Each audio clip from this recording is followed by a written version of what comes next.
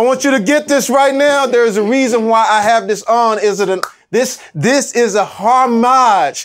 I don't know if it's a Panther, but it's close enough. And the reason that I have it on because this man has been absolutely amazing. Now, I know you may think that everything that happened to him happened overnight, but this man has been at it for a long time. I mean, you talk about James Brown, you talk about Thurgood Marshall, you talk about Jackie Robinson, and every time I see him, he gets it done. Please start getting your Wakanda on right now. And welcome, Chadwick Boseman.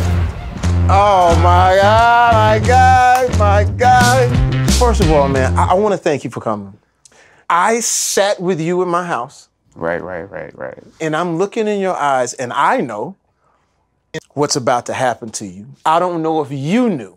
Nah, I didn't know. I didn't know if people would be receptive to the culture. I think we had to create a culture. Like when you say culture, like you didn't know if we would get Africa? Right. It had to be connected to a authentic ritual and spirituality so that it stayed in the movie. Yes. That the studio wouldn't cut it out because you don't have an authentic Black Panther without that. Wow. Well, I remember also being with you and you introduced me to, it was an older brother, and you said, He's the new Black Panther. He was like, y'all doing the Black Panthers? Y'all got Huey P. Newton. Y'all got see who you playing? And my hair wasn't long at that point. He said, you need to grow your hair longer because the hair froze. Because and I was like, whoa. Yeah, my pops and all them had put their black leather caps on them. We going to stand for the cause for Black Panther. I'm like, it's a different. It's a different. It's not the same one. It's not the same one.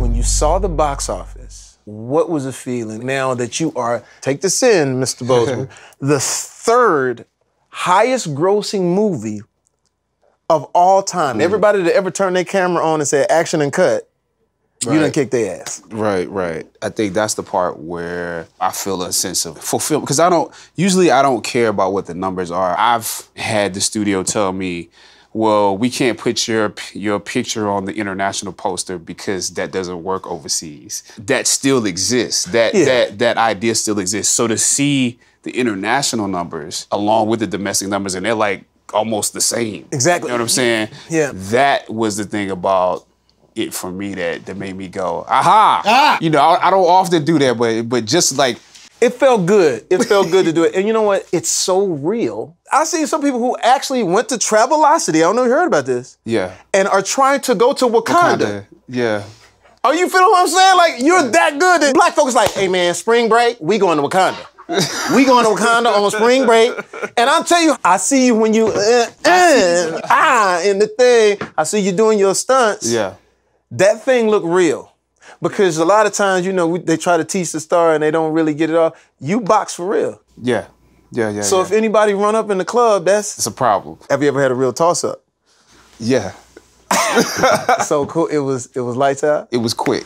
Ooh, you see the confidence? Don't run up on the Panther. Yeah, don't run up on the Panther. Don't run up the on... The bodyguards is to protect you from me. I'm joking. No, it's all good. Sure. And I appreciate this again. Here we are off script. I know, you know what I'm saying, your time is precious, but I gotta ask you, teach me how to speak Wakanda. You already can do it. What are you saying? So we got some words here from movies. Okay, so you're gonna need a bigger boat. You're gonna need a bigger boat. How would I say that in Wakandan then? So I wouldn't do the gonna. I would change it to you are going to need a bigger boat. French. You are going to need a bigger boat.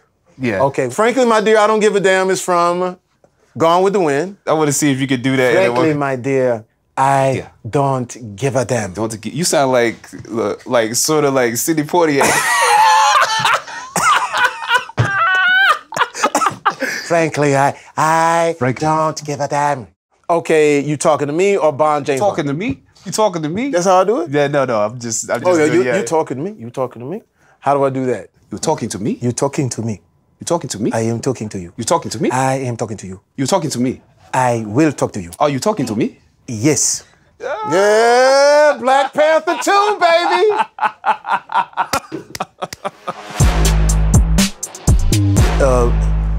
An actor character or someone that you saw that made you say, yo, I gotta go do that? Ooh, you're one. Oh, man. You're one. De Niro, Ooh. Taxi Driver, Godfather, Michael Fredo, all the Michael Fredo scenes. Yeah. Fredo, you broke my heart, Fredo. See, you got it. You broke my heart. I'm smart, Mike, I'm smart. Yeah, Fredo, all those scenes. To me, Fredo was one of the most important characters. Well, he's an amazing actor too. Right. Yeah, so you very don't often pay attention to the person who's playing the weaker character. Just looking at film and seeing like what is a good performance. Oh man, it's not always about the person who's, who has like the huge spectacle moments. Yeah. In Ray, you and Jeffrey Wright. Yeah. In Ray. Love Will Smith in that movie too. Yeah. But oh, you mean Ali? Yeah, I'm saying Ali. I'm saying Ray. Ali. Yes. That's what did it. That's what did it. Yeah. When you was in Titanic? Yeah. No, I'm just kidding. Yeah. No, I'm just kidding. In Ali, Jeffrey Wright has, plays his brother and has like 2 lines in the movie. Man. And so looking at your performances in that movie is one of my favorites. You went to Oxford. I did, yeah. The great Felicia Rashad, she suggested that we take this classical training course in Oxford, and it costs quite a bit of money. And so she then basically went to her friends and was like, I have a group of like 9 students and they need some benefactors. Wow. And none of us really knew who paid for us because they did it anonymously. Yeah. Then later on, I received a letter that said, this is your benefactor. So I was like, what? To see Denzel Washington's name on there. Okay. You got an address where you can write him, Mr. Denzel Washington. Thank you so much for. Oh my God. I was still in college. I had my own Denzel story. I couldn't get into the Roxbury back in the day, and Denzel was coming out to Roxbury. Black people march when they get excited. I was like, Denzel!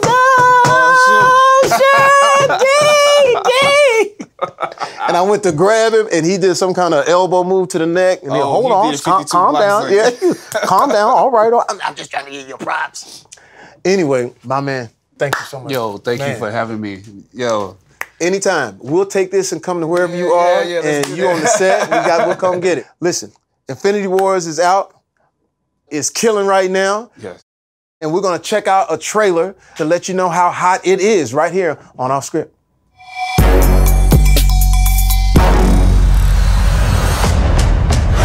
Dread it.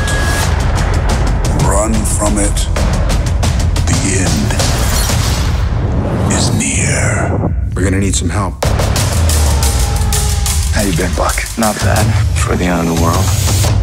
He bombed back! He bombed back! He bombed back! He bombed back! He bombed back! He bombed back! He bombed back! He bombed back! He bombed back! Today we don't fight for one life. We fight for all of them. Avengers: Infinity War. When you said we were going to open Wakanda to the rest of the world, this is not what I imagined. What did you imagine? The Olympics? Maybe even a Starbucks? Everywhere April 27th.